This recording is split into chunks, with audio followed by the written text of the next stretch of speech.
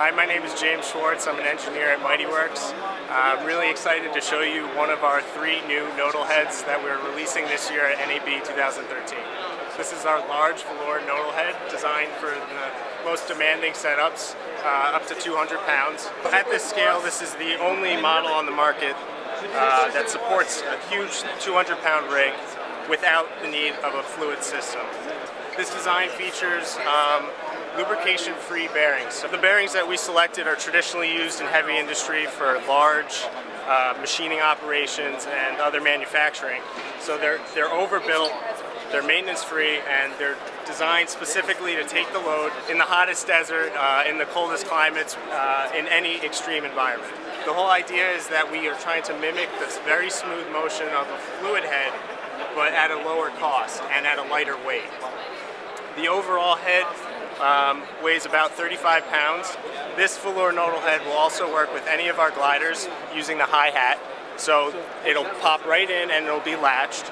You can use it with our new line of Galaxy platforms. Now, if you don't own any of our products, this will mount directly to any tripod. We have a Mitchell 150, 100 options. The rods here allow you to mount any standard accessories, 15 millimeters. It features an extra wide camera plate for 3D rigs. It's fully adjustable, so you can line your optical axis up with the rotational axis. Traditionally, with a standard head, the rotational axis is below the focal axis of your camera. On a nodal head, the idea is to align the optical axis with your panning motion, as well as your tilting motion. So by adjusting your camera plate, you can accommodate for different size cameras and different height setups. So you have full 360-degree pan, as well as a full tilt in both directions. And we feature a fully adjustable handle to allow you to set up the interface to your liking.